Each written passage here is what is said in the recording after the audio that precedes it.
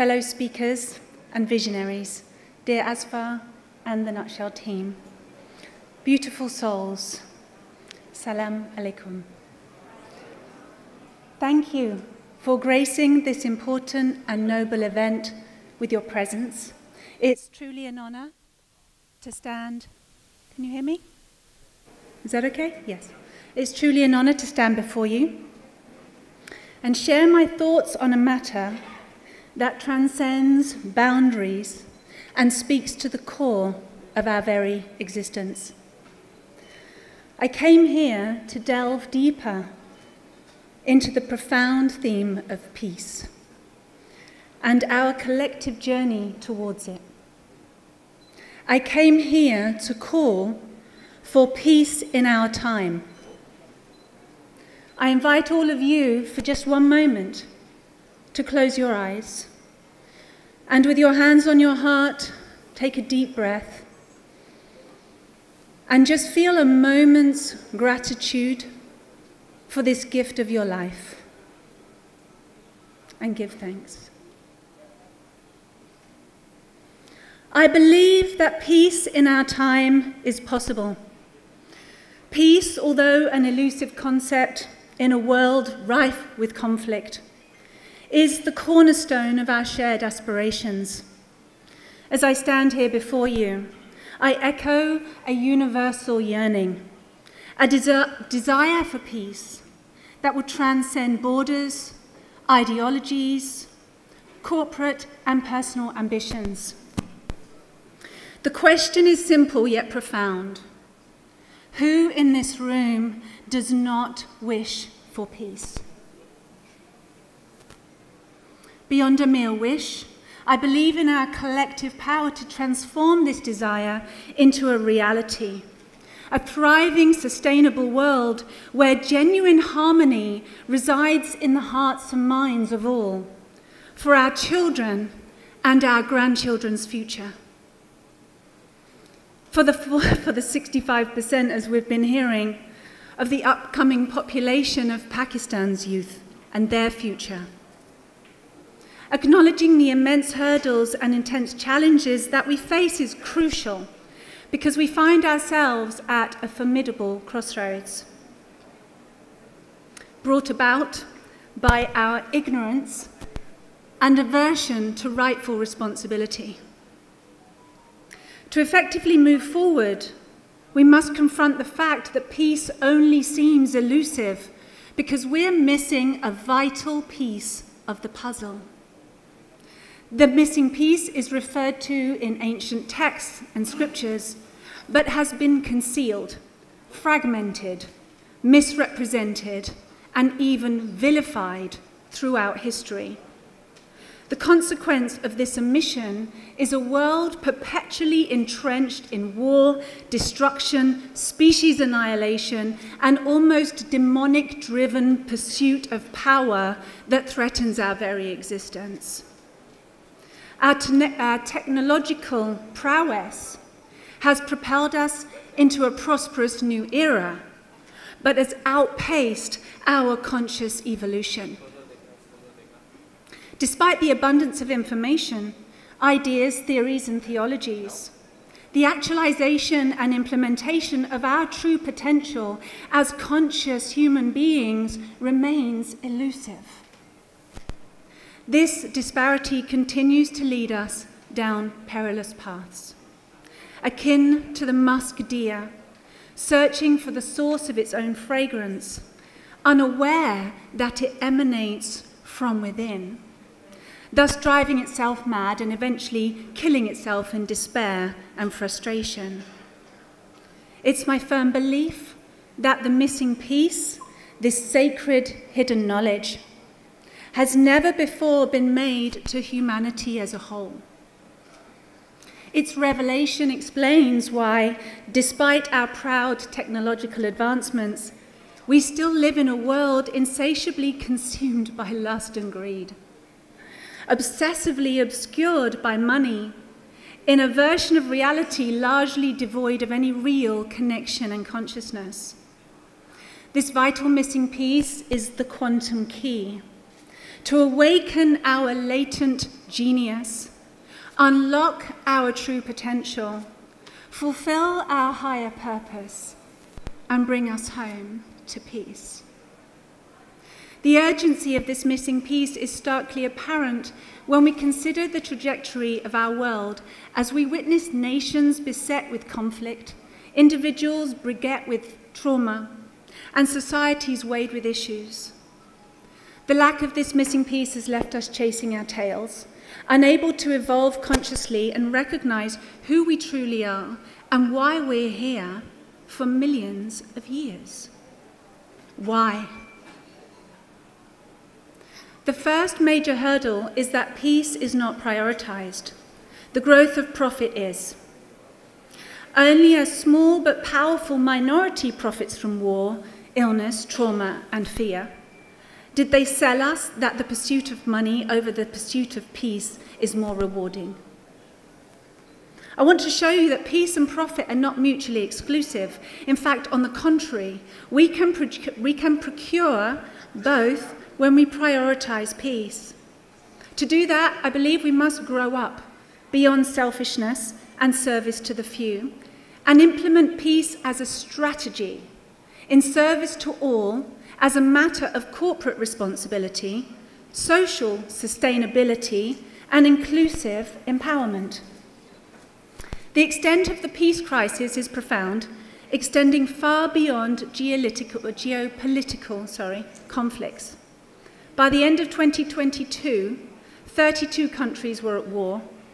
With the current massacre in Palestine, that number continues to rise. Domestic violence accounted for nearly 25% of divorces. The spectre of serious mental health issues loom over at least half the global population.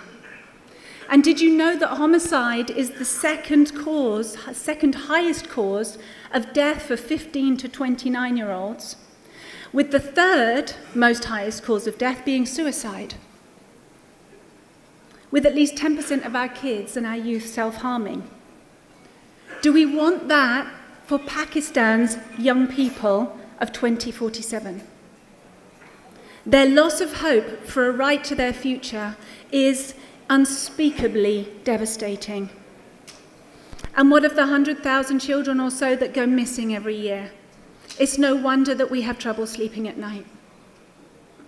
The statistics, although staggering, fail to capture the full impact. Trauma, both diagnosed and undiagnosed, is spreading like wildfire, affecting individuals and entire communities globally. Unresolved trauma is also inherited through familial ancestral lines, cultural tragedy and history, and passed down the generations like a baton in a relay race, a heavy burden that we must collectively address. Trauma breeds fear, codependency, disempowerment, loss of purpose, and infernal internal struggles that all too often remain hidden. How many people these days are battling demons inside themselves that no one else knows about for fear of what other people will think of them or do to them if they knew? How many of us have experienced some sort of trauma in our lifetime? I would say almost everyone in this room, if we're honest. How could we not be traumatized when there are billions of us suffering, being trafficked, slaughtered, living in refugee camps and slums, hiding from terrorist groups, sick, starving, poor, and without hope? And instead of the trauma lessening over time, as the anecdote, time heals tells us, what we must realize is that despite the financial growth and availability of technology, actually the trauma is increasing. We live in a traumatized world full of traumatized people. And unhealed trauma is the real global pandemic. Let's visualize the pervasive impact of trauma. Imagine the Earth as a body and its inhabitants as cells? How much of the earth is covered with people fighting, struggling, and suffering, visibly and invisibly? If we were to represent traumatized individuals as malignant cells in a body, how much of the body would be cancerous? And how do we hope to thrive and do better and evolve with our technology and AI and planetary sustainability when the real state of the world, this is the big picture, is that level of trauma? At the end of the day, you won't care how much profit you made as you lie on your deathbed, gasping for your last breath. But you will care about how much peace you are in when you go, and how much peace you established in this world and in your communities. We need to be in peace first. You need to be in peace first to make the difference that you came here to make. In the face of such overwhelming decimation, the missing piece emerges as the solution, a solution embedded in the profound energy of love. Love, the energy that permeates all of creation in the form of supreme consciousness, is the bedrock of peace. Now consider the power of love in your own lives. The love for your children, your parents, siblings, the love you have for your work, the love you have for your country, the love you have for your higher power or God.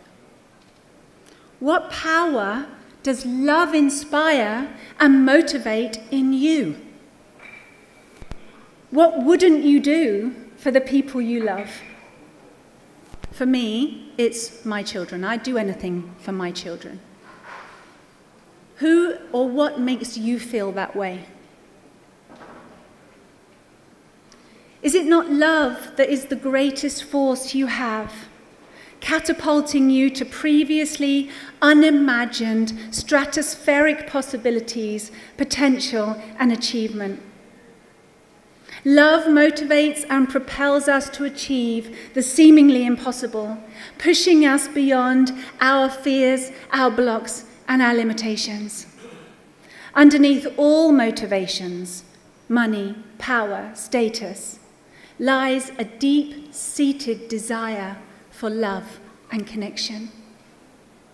Understand that success in its truest form is driven by a desire for acknowledgement, validation, and ultimately love.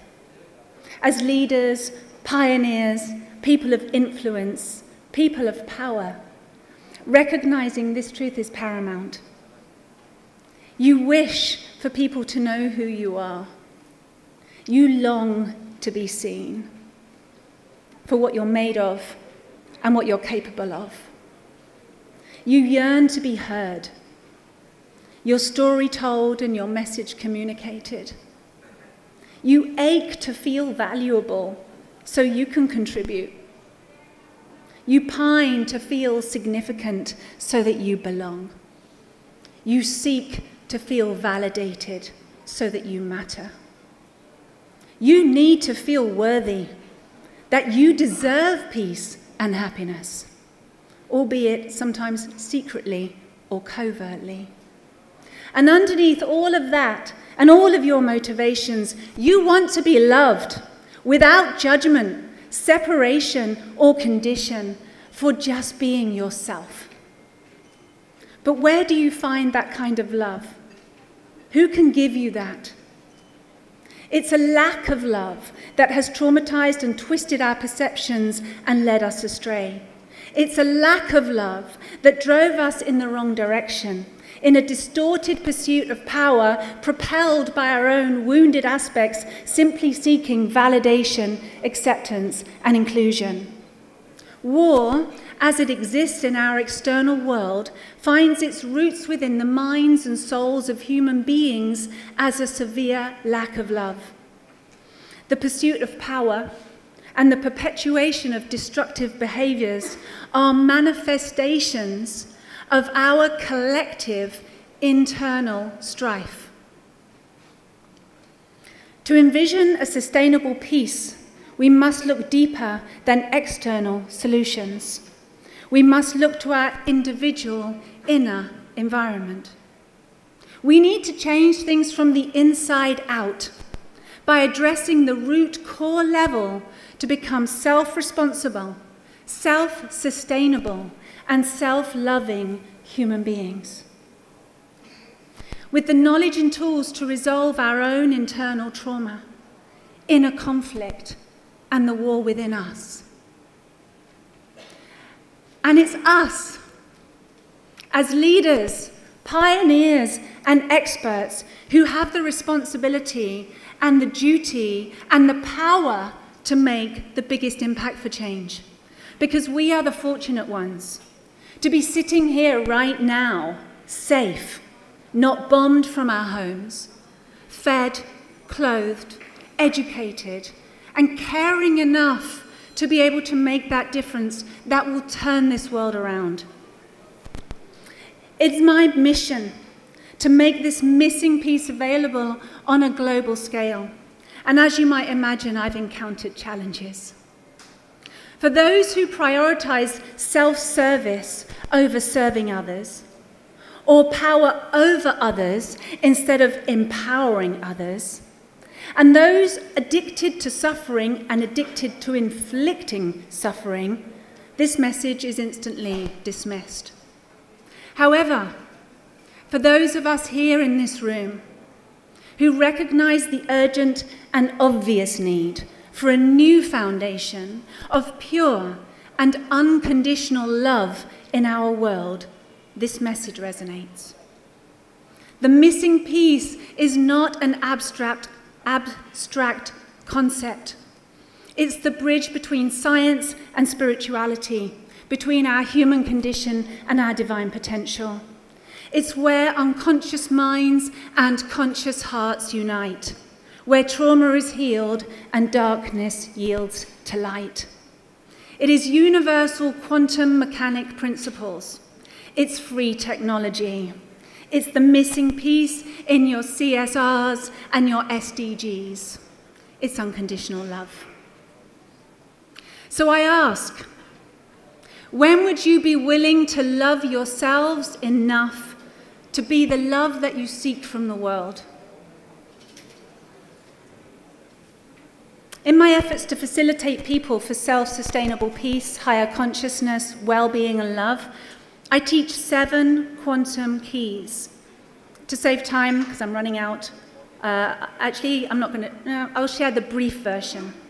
Key 1 is the most crucial, and it's the key to self-realization.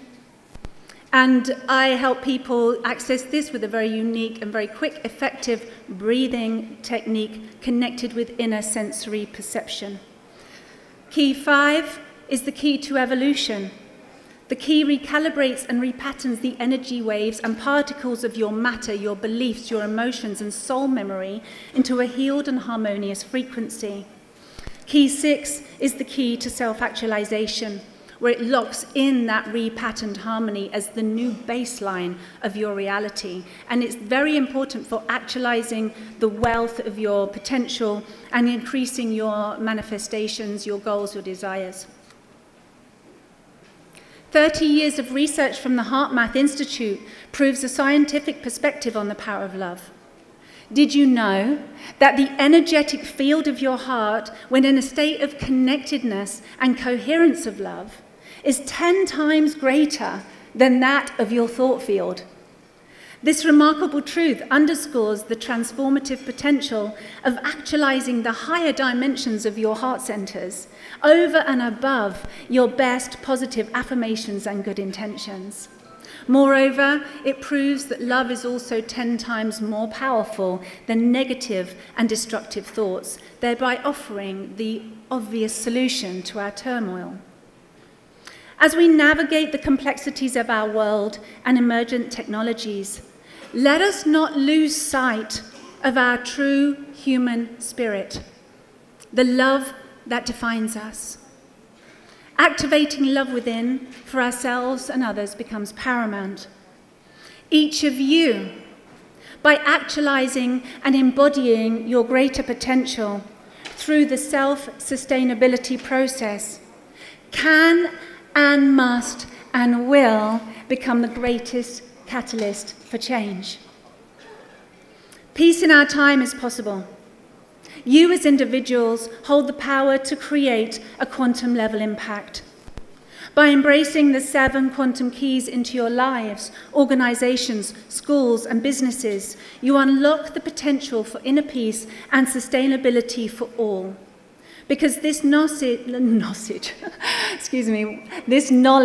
once internalized, becomes a profound and powerful tool for helping not just yourself, but your families, your friends, your colleagues, your teams, your customers, and your communities to transform their lives from the inside out.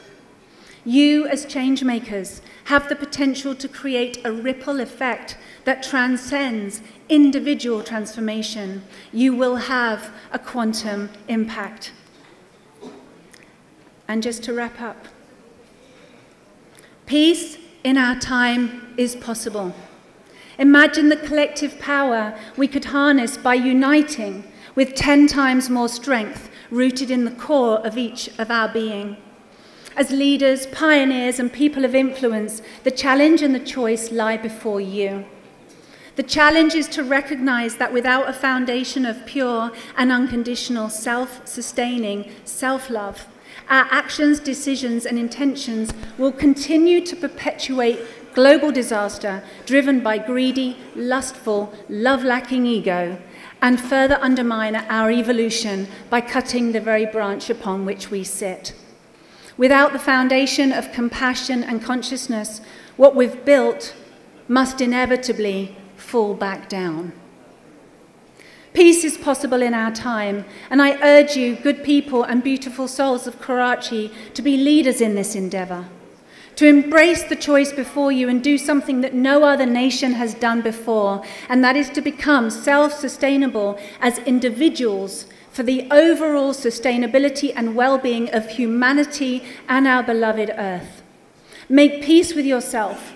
Resolve the ancestral trauma.